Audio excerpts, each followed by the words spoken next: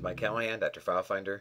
Welcome back to part 5 of our special Butterscotch.com 5-part series on EASEUS Partition Manager.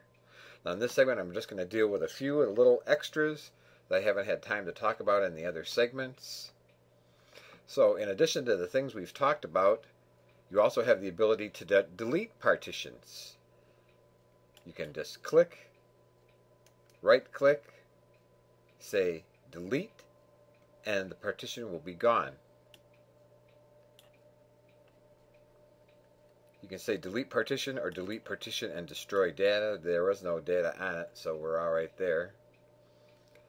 Another thing that you can do is that you can copy partition from one drive to another, from one computer to another. You can format a drive. So if you want to, say, create a drive here, we'll say yes. It's there, but it's not formatted. So now you can say format the partition label, gives you the cluster size, the file system, and you can format a drive and be done in no time. You can also label your drive. So if you don't like the label you've got, we'll call it master file D. Click OK. There's my new label. You can find out the properties of a drive. You can delete all partitions.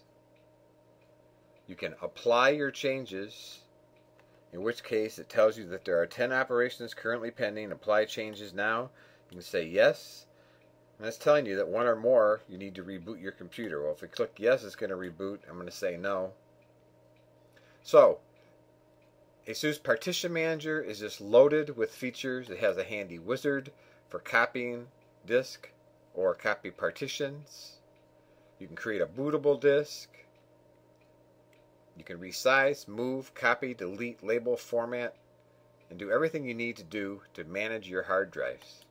So this is EASEUS Partition Manager, and that concludes part 5.